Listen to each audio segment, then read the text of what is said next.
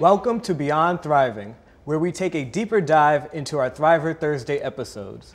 For today's episode, we are focusing on Obsessive Compulsive Disorder, better known as OCD. I'm Gabriel Kerr. And I'm Jade Anderson. Today we're joined by Jeff Szymanski, Executive Director of the International OCD Foundation, Dr. Chris Pittenger, Director of the Yale OCD Research Clinic, writer Vinay Krishnan, and journalist Shayla Love. Let's begin. Dr. Chris, I want to start with you. A lot of people have heard of the term OCD, but not many may know the specific definition. Can you explain that? Sure. So OCD is the term that we use to describe someone who's suffering because of obsessions and compulsions. You can have either one, technically, but most everyone who has the diagnosis has both.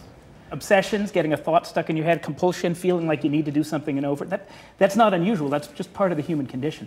But in some people, they get stuck in a cycle of obsessions and compulsions that cause enough distress and enough difficulty in their lives that it gets a diagnosis, and that's what we mean by OCD. Now, Jeff, for our thriver, Jason, his symptoms manifested at a very young age, and it started with him picking up trash off the ground. What are some other ways that OCD specifically manifests in others? Yeah, so it could be asbestos, it could be getting poisoned. There's also over-responsibility. I'm extra worried that he was picking up trash to make sure no one tripped over it, maybe. People that they're driving, they hit a bump in the road. They worry that, oh my goodness, did I just run someone over, rather than it's just a bump in the road. So really the core of OCD is this struggle around these intrusive thoughts and images that Chris was talking about, and then trying to make sense of them, where in the end you just end up stuck and you end up trying to figure something out, not sitting with uncertainty. What would you suggest they should arm themselves with? If you do figure out that you may have OCD and you go to a general mental health provider, they probably are not equipped to actually treat you. You get misdiagnosed, and even if they give you treatment, most of the time it's the wrong treatment. So making sure that people know exposure response prevention therapy, medication therapy are the places to start. Incredibly important point, because we're kind of talking about this conceptually right now, but the consequences on the patient side are just enormous. Yeah. Like for me with harm OCD, it's not just that the person next to me might be in danger, it's often that I'm the danger. Like I could be, like the monster in the nightmare. So like imagine like going on a date with those thoughts in your head. It's not something you bring up on a first date, Yeah.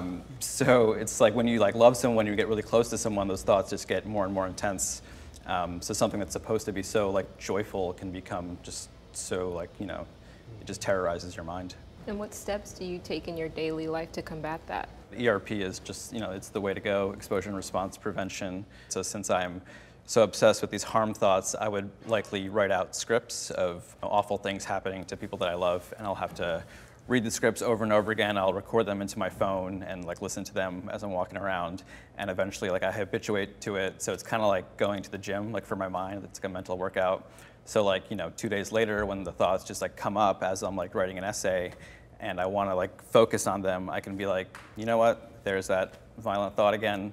It's okay, I can let it sit over there. I'm going to focus on this essay. And like that shift is like so important. That's what we're trying to get everyone to do. Like shift from what OCD is telling you to focus on to focusing on what you actually value, what's actually important in your life, what you actually want to do.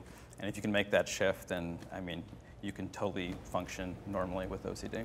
Now, Shayla, talk to me about making that shift and what you've seen in your reporting in regards to people who've experienced shame or guilt. What can you tell us about that? People with OCD often have this curse of insight, which is we know that the anxiety and the thoughts and the feelings are probably not true, but there's the uncertainty, and so you feel like you have to do something about it anyway.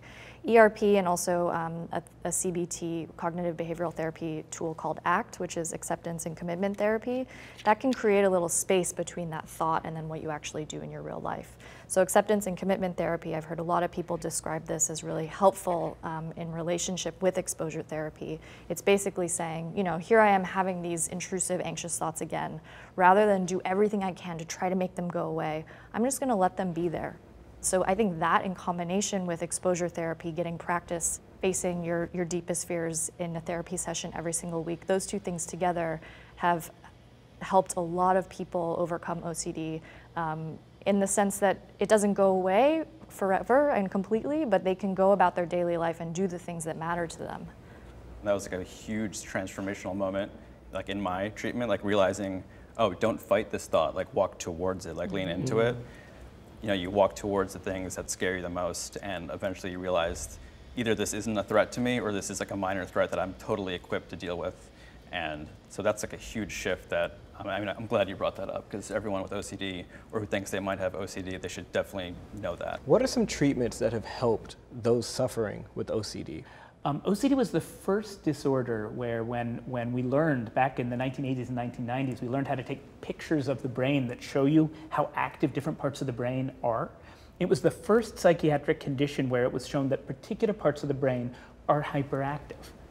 And these insights into what's happening in the brain are informing research to try to figure out new treatments, because if we can find other ways to modulate that brain circuitry, that could be a new frontier in treatment. And there are a few with treatment called transcranial magnetic stimulation. I'm hopeful that that'll, lead us to additional options for treatment. How can someone watching right now know the difference between being hypervigilant and actually having OCD? In regards to whether people deciding whether or not they have OCD or whether they should seek out a doctor, I've always heard of people really having a difficulty doing things that they love in their life. A sense of impairment, it often feels like sort of the walls are closing in around you. If there's a list of things that you typically do every week or every day, you're starting to cross some of those things off. You're avoiding certain things, you can't do certain things. Once that list really starts to diminish, then it's a spectrum, but like they said, once you really have this level of impairment where you can't do the things that you used to love to do, then it's usually helpful to see a professional. Thank you to our guests. It was a remarkable conversation. Thank you for sharing your story. Thank you for your tips and advice. For a list of resources on OCD, please visit our resources tab on thriverthursday.com. Thank you for watching Beyond Thriving.